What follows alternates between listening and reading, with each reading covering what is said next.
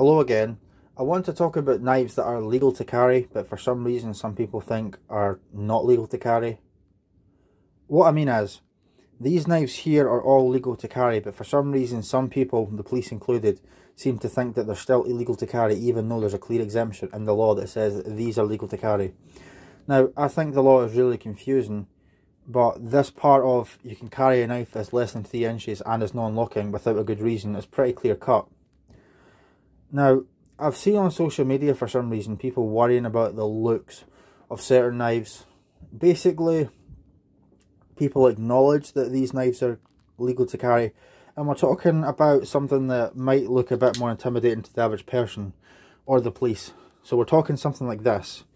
Something like your little Swiss Army knife isn't really going to upset that many people, generally speaking, or a small traditional pocket knife is going to be perceived by most people, including the police, as a bit less threatening than perhaps something like this or like this.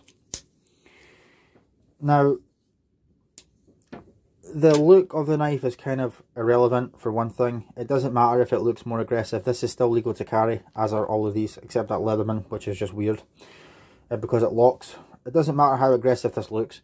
It's got a cutting edge of less than 3 inches and it doesn't lock. So this is one that's perfectly legal to carry. I can put it in my pocket all day, walk around doing my business, go to the shop, go to the woods, go to the park, go on the bus. Perfectly legal, so long as I'm not, you know, waving it around like a knob, essentially. I mean, you don't want to act in a threatening manner, in which case the police do have grounds to confiscate it. But if you're just having it in your pocket, even if the police don't like it, if the police think, well, that's maybe a bit much, maybe, you know, we don't want you carrying that, well, I don't care what the police want. I don't care what they want. You shouldn't either, because the police's opinion is completely irrelevant on knives like this, unless you're being a dick with it.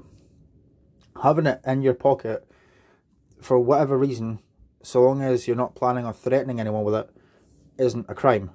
That's why the law says it's legal to carry a knife with a cutting edge of less than 3 inches and is non-locking without a good reason. It's a clear-cut exemption. Now, one individual left a comment on one of my videos about this knife. He replied to the video title just Boker Plus Worldwide, because, you know, my title videos are so creative and all that. I'm an absolute master at thinking of titles, as you can see.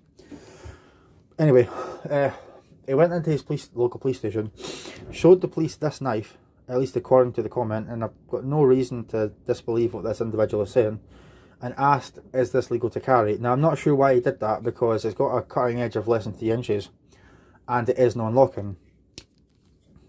Okay, no lock on this. That cutting edge is about the same as the cutting edge on a Swiss Army knife. And if you want to be a smart ass and do that thing with the ruler where you follow the curvature, I've already checked, it's less than 3 inches. It's less than 3 inches, so we're not going to get one of those gotchas on the technicality or anything like that. It's less than 3 inches along the length of the blade if you follow the curve, and even from here to here it's still less than 3 inches. It doesn't matter how you measure it, that cutting edge is less than 3 inches. The point is, the police looked at the knife and decided that is too stiff and there's more blade than you need. Well, the comment also said it's legal, but we would arrest you anyway. What's the point then? What's the point in having that exemption? What's the point in having laws on knives? What's the point in any of it if we could just decide, well, that law actually doesn't apply because we don't like it? Because that's exactly what's happened there, if what I've been told in the comment is correct. So what is the point in that? Furthermore, how do you determine what knife is too stiff? Admittedly, this knife is known for being quite stiff. That's absolutely a fair point. But this is kind of stiff too. Maybe not as stiff, but is this too stiff? When I got this knife, it was extremely stiff. It's only from years and years and years of use and actually fighting with it for it to not be too stiff. This is probably one of the most popular knives for UK carry. This is the Boker Plus XS, and I would definitely recommend this as one of your first UK legal knives. just because it has a lot of the features you'd want. It's got one-handed opening, it's got the choil, it's a good all-around knife, it's comfortable, it's got the pocket clip, blah blah blah. I've already done a video on it if you want to see it. Who's to decide this isn't too stiff? And by the way, when I got this knife, it was rather stiff. It was so stiff, it was actually painful to open. Again, years of use and oiling the knife, it's no longer stiff. But if I was to tighten the pivot, it'd be stiff again, because that's just how it works. Not only that, the choil. Now, it doesn't matter how stiff that blade is, I can still close it. With this, so long as my finger is there, it will not close. Does that mean a knife like this could then be problematic? Now, another point I'd really like to mention is the police, there isn't any sort of guidelines on how stiff a knife is allowed to be, because there's nothing in law that says a knife is only allowed to be X amount of stiffness. And it's not like the police can go to the police station with that knife and then measure it and say, yep, this is fine, or nope, that's just over the boundaries.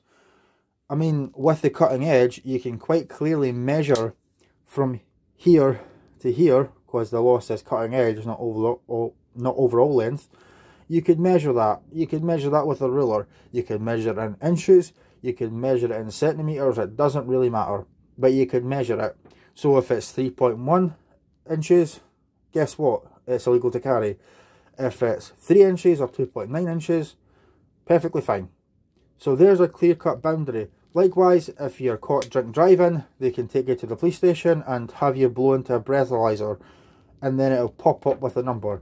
No such test exists for testing the the strength of a spring on a knife.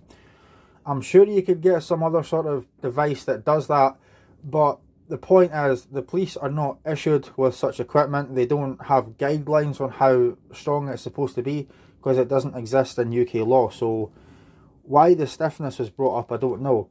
It looks scary, doesn't matter, nothing in law about it. That's like saying a rifle with a wooden stock is absolutely fine, but the exact same rifle with a synthetic black stock is not, because it's scary looking. It looks like a military style assault rifle. That's just dumb. A Ruger 1022 in a wooden stock and a Ruger 1022 in a synthetic stock is the same bloody rifle. It does not matter. Utterly pointless. So this is just appearance laws. So really it doesn't make it... I mean, it's like saying this knife is scary because it's black, but this one's not because it's got a silver blade. It's just silly. Now, if we're talking about this knife being not legal to carry, even though it's legal to carry, I would love to see that explained to a judge, by the way. I would really like to see that one. Like, oh yeah, it's legal to carry, but we arrested him anyway. Why? Oh, it looks scary. Alright, 2 years in jail for you, pal. How does that work? That's just shitting all over the law. Which, to be fair, I think they've done anyway. I think they enforce it selectively anyway. I think they use their discretion really poorly, and I've been at the wrong end of that. If we're arguing that this shouldn't be carried, you're also arguing this shouldn't be carried because it's got a finger choil, and because, well, it might look a bit aggressive. It's too much blade. Who gets to decide what's too much? For some people, it's not enough. That also opens the door to say, well, this is too much blade. It's also too stiff. I mean, it can be. I mean, what I find stiff and what the next person might find stiff is two different things. This might be perfect for me, but too stiff for you. Also, we've got this tab, which I'm not really sure the functionality of that, to be honest. I guess it's kind of a finger guard, but anyway, also stops the knife from closing on my finger, so I suppose it's a safety feature. And then that opens the door for questioning the UKPK. And if that happens, well, that's all knives blown out of the water, because this is one of the most popular knives in the UK. In fact, I would definitely put these three in the top 10 in my own opinion. I'm a big fan of these two, not so much this one. But if we're pulling into question this knife, I'm afraid we're pulling into question almost all knives, except maybe Swiss Army knives and traditionals, and to be honest, it's just a matter of time for them as well. So I don't think we should shoot ourselves in the foot and then say, oh well, I better just please them and not upset them because this reason. It doesn't work like that. And for some reason, people had a hissy fit about the Leatherman Bond not being legal to carry in the UK because you have to open up the handles to take out the knife and put it back. Ignoring the fact that it's got a lock for a second, the Leatherman Bond doesn't. You just close the blade, but you have to open the handle. So the act of opening the handle, people are, and this isn't coming from the police, this is coming from Leatherman fans, people like you and I who enjoy these things, trying to suggest that that's not legal to carry. I'm done with that. Honestly, what absolute nonsense. It's bad enough not being able to carry this. This is not a weapon, this is quite clearly a tool. It's frustrating enough as it is, not being allowed to carry this. I love that, by the way. We're not allowed. We're children on a playground. Big Daddy Government says no. You've got to listen to Big Daddy Government. You can't take it out. You have to do as you're told. Otherwise, well, you get put in a cage. Well, thanks. That's good.